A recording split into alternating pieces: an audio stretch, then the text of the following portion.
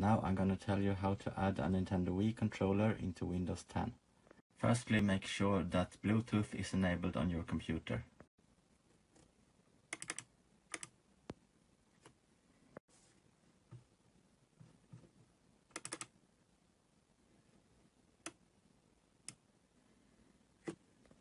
Then you search for the control panel. You do this by writing control panel in the search field. My laptop just happens to be in Swedish. Then you click on Show Devices and Printers. Then you open the backside of the Nintendo Wii controller. Here you click on Add a Device. And then you push the little red button. When choosing Next, you will be asked to enter a code. Then you just push on 1 and 2 simultaneously and then choose Next. Now it's installing the controller. Of course, you can add a second controller in the same way if you want to.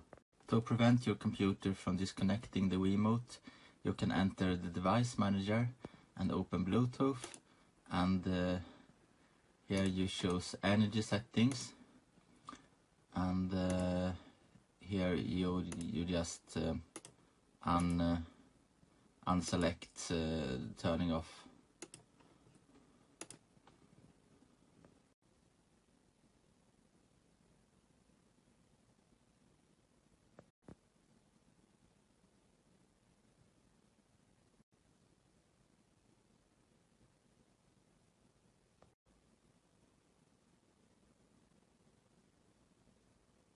Then you open GlovePie, and here you choose the proper script. I chose this script V2 MIDI version 1.3. Under the menu GUI, you choose Detect Output to emulate.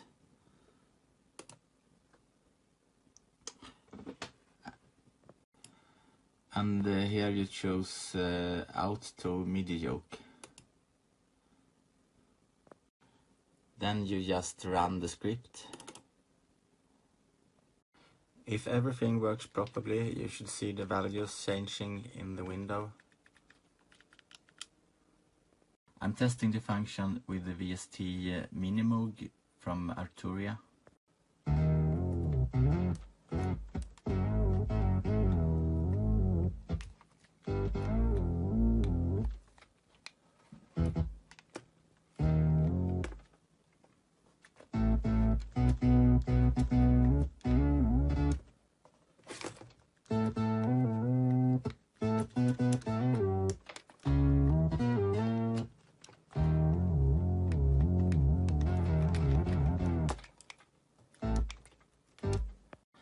Maybe I should get the tripod, but you get the picture.